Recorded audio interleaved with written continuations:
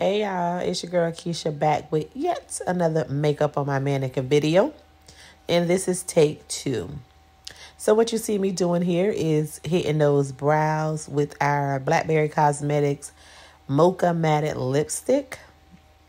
I find it sticks to the mannequin really well, unlike using eyeliner pencils and things like that. This seems to work better for me. So yes, what you do to one eyebrow, you do to the other. Boom. Then you see me showing you, well, I was showing the shade that it is, but the sun wasn't really my friend. Working on that. Remember, I'm working on angles, locations of where I'm doing these videos. I kept going with it, but, you know. Then I'm going to take my concealer in a shade 1 and hit underneath the eyebrows. You're going to always use your lighter shade on the bottom and use something more your skin tone or just a little bit lighter on the top. And I do drag that down onto the eyelid. Go ahead and build your base for your eyeshadow. And then as I went to conceal that eye, I realized that my eyebrow was a little bit short. So I grabbed my brush again with that mocha left on there and extended that eyebrow just a little bit more. You kind of want to follow the nose bridge. And remember, you're going to take the darker shade to the top.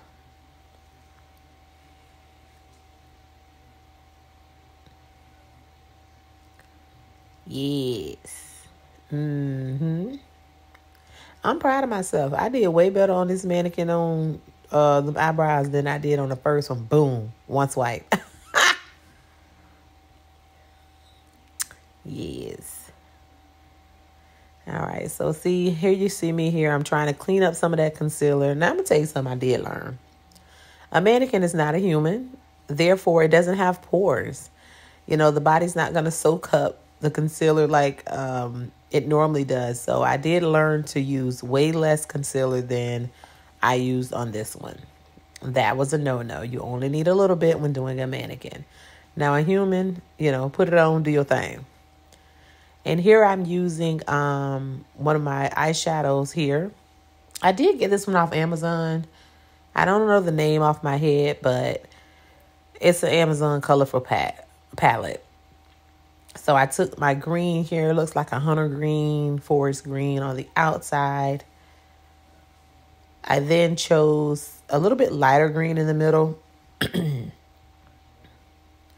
You couldn't really tell, but when you see it up close, you can. And then for the front, I took a glitzy glimmer, you know, shiny green. Very light, but bold statement for that inner eye. And then I noticed here I had a little eyeshadow in my eyebrows. Don't be afraid to go back and fix things when doing it. It's just like if you're doing makeup on a human, you would do the same thing. You would go back when you see something looks a little off. And there I was just blending that eyeshadow in more. You want it to look as flawless as possible without any jaggy edges. And again, here's me putting concealer under the eye as though she is a real human. That's a no-no. You'll see at the end, I kind of had a couple blotches there, but hey, it is what it is. So I'm trying to knock some of it off because I truly put too much.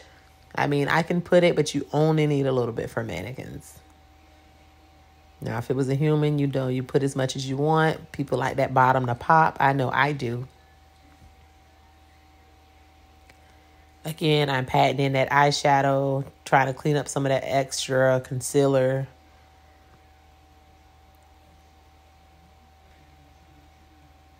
You gotta trust the process. Trust the process. So then I took my powdered foundation from Blackberry Cosmetics and, you know, tried to brighten up the cheekbones or just tone it down, so to speak, is what I was really doing. Toning it down, not brightening it up. That was more of a toning thing I was trying to get accomplished.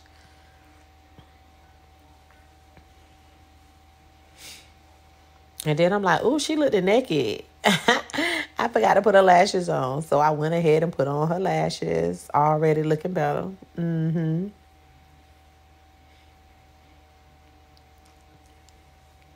Yes. She blinking now, y'all. Boom. Then I gave her 3 dots on the side. I don't know what I was thinking, but it just went with it. Boom, boom, boom. Then I gave her more. Bam. 1995 ready, baby. Yes. But honey, she has come a long way. Look at her. And then I went in with our matted lipstick from Blackberry Cosmetic in a shade taupe. Very neutral. Our matted lipsticks does dry up. A matte finish.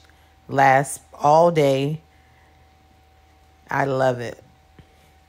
I like my gloss too, but you know. So here she is, y'all, in the flesh. Wait, part 3.